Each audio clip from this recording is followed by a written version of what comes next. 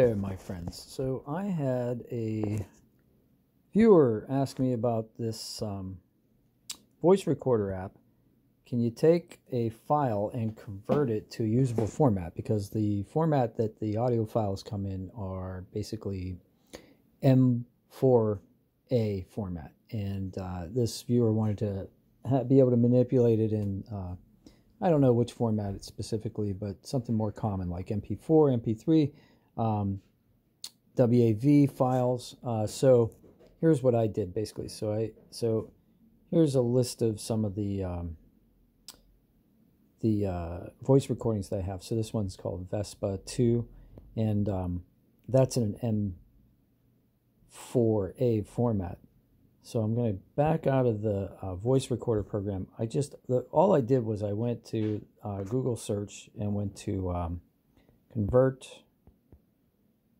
m4a to WAV, and the first thing that came up was cloud convert. I clicked on that.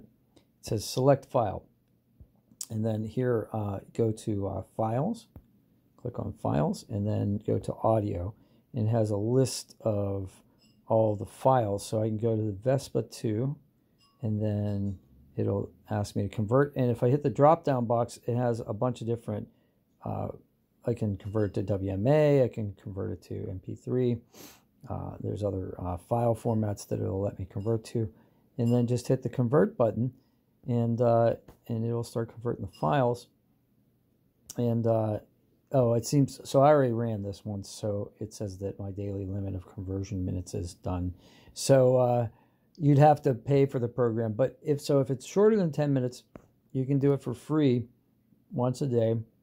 And then and then you'll have the file converted, and it downloads it directly to your files. So I hope this answered your question.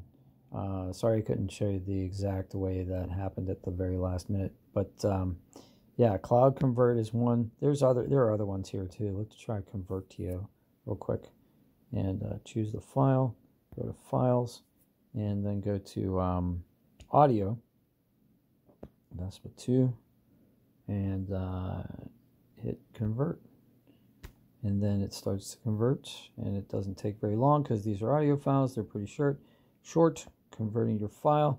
Download button should appear shortly. Hit download, and then you can choose which folder you want to download it to, and whether you want to rename. You can rename it. You can put it in on your SD card, or just go right down to downloads. So and then press the download button, and it's done. So there you go.